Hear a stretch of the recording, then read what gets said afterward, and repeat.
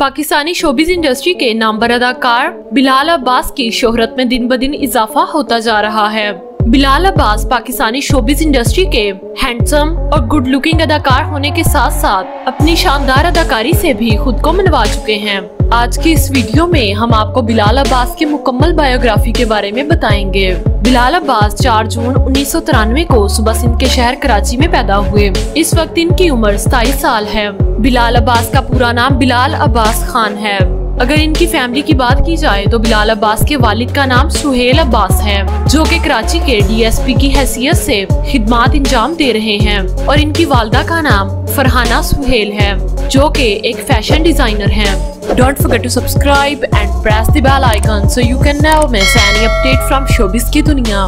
बिलाल अब्बास के 2 भाई और 1 बहन है। इनकी बहन का नाम सना तौसीफ और भाइयों के नाम शहबाज अब्बास खान और उमैर अब्बास खान है। इनका एक भाई उम्र में इनसे छोटा है, यानी बिलाल अब्बास बहन भाइयों में तीसरे नंबर पर हैं। इनके बड़े बहन भाई शादीशुदा हैं। इनकी बहन का एक बेटा भी है, जो कि अक्सर तस्वीर में बिलाल अब्बास खान के साथ होता है। अगर इनकी शादी की बात की जाए तो बिलाल अब्बास की शादी अभी नहीं हुई और इनका शादी करने का भी कोई इरादा नहीं है, क्योंकि इनका कहना है कि ये अभी अपने कैरियर पर फोकस करना चाहते हैं। बिलाल अब्बास का मजहब इस्लाम है। इनकी हाइट 5 फुट 10 इंच है। अगर इनकी एजुकेशन की बात की जाए तो बिलाल अब्बास ने अपनी इब्तदाई तालीम कराची से हासिल की। इसके बाद इन्हें मरी के बोर्डिंग स्कूल में भेज दिया गया। इसके अलावा बिलाल अब्बास मार्केटिंग की तालीम भी हासिल कर चुके हैं।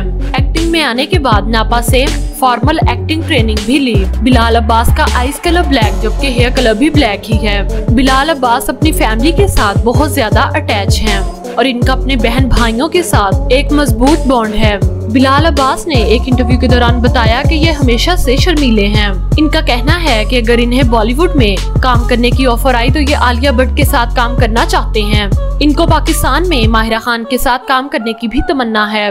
2016 में बिलाल अब्बास ने अपने एक्टिंग कैरियर का आगाज किया और ये अब तक 11 ड्रामों, 1 फिल्म और 7 टेलीफिल्म में भी काम कर चुके हैं। इनके कामयाब ड्रामों में और अंग्रेजा, कुर्बान, बला, चीख और प्यार के सदके शामिल हैं।